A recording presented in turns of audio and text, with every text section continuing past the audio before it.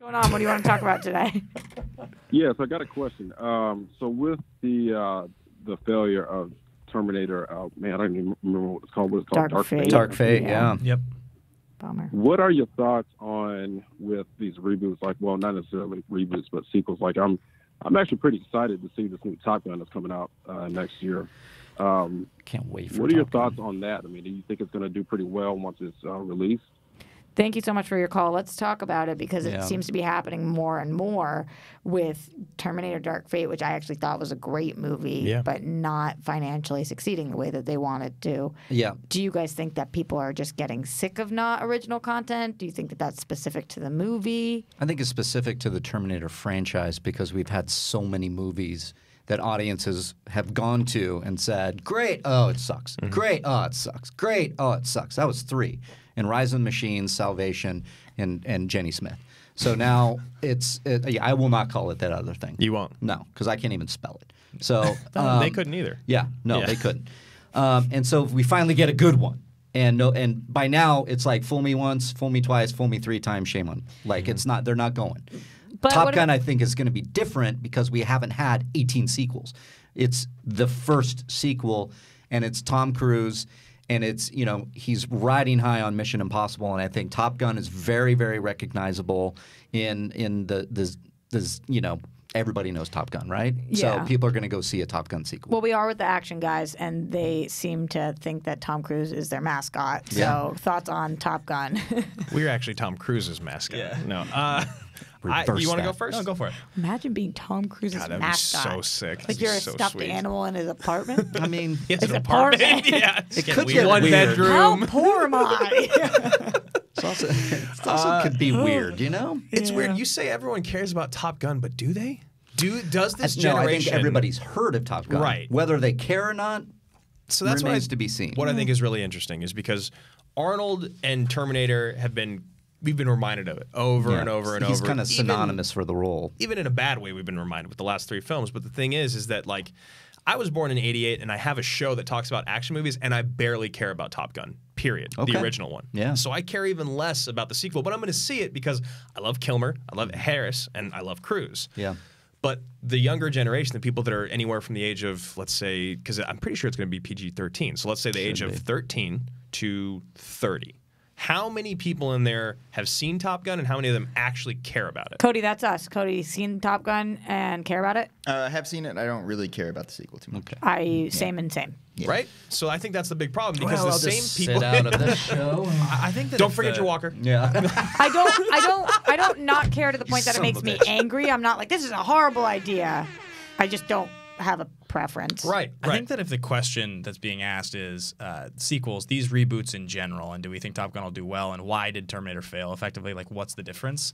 I think you can look at a couple things, but the hardest one to quantify is that as you get closer and closer to release on these things, it has everything to do with just sort of the atmosphere talking about the project. And I think like when you talk about Dr. Sleep, I mean, we were excited about Dr. Sleep. I saw a couple first thoughts reviews and lukewarm thoughts about the movie about a week before my screening. I got sick, decided to skip it because I heard it was mediocre, and now I'm hearing it's pretty good. But a lot of people, I think, saw similar things on Twitter and on Facebook of people just like, yeah, it was X or Y, maybe even unqualified opinions, people who aren't like critics, people who just somehow got to see a preview screening. Yeah. And that affected mine. I didn't see it or review the movie now for the same reason. So I do think that there's some truth to the idea that like it's really hard to control these things. I feel like I got fucked by that too because this guy across the table from me came in with less than favorable Dr. Just the ending. The ending. Yeah, when I And I've- said, and should I've- I go see this? You were like, And usually you're like Mr. Hype.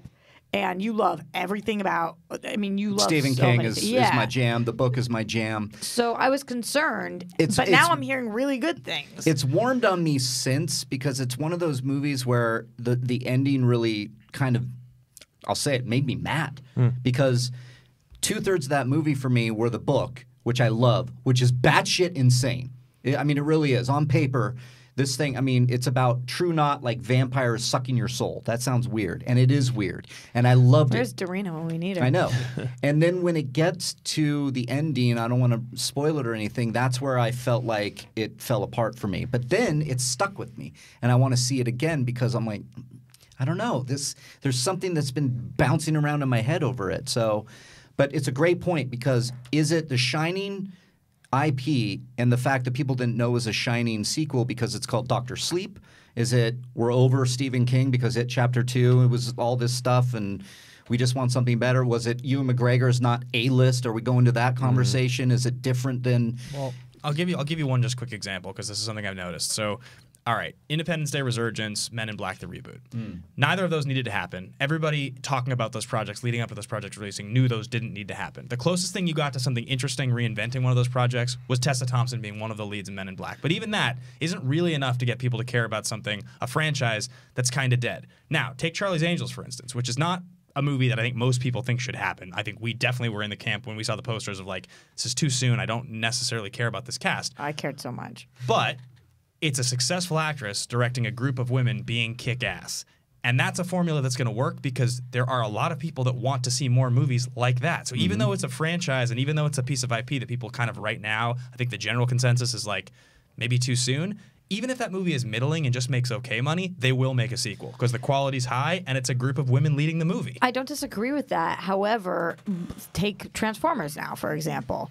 I don't think anybody thought that Bumblebee needed to happen. Right. I guess some people, but people were really soured on Transformers, and the movie was excellent. It's great. But it didn't do as well as it should have done. Just like Terminator. Based off of how good it was. These it's movies. the exact same way I feel about Terminator because I happen to love Terminator. I love Dark Fate. Charlie's Angels might have that exact same thing. Now, I think for something like Top Gun, I doubt they're going for a Top Gun 3, 4, 5 more movies. I think that's what Transformers is doing, probably what Charlie's Angels is doing. I don't think that's what Top Gun's doing. So they don't have that first time to be okay.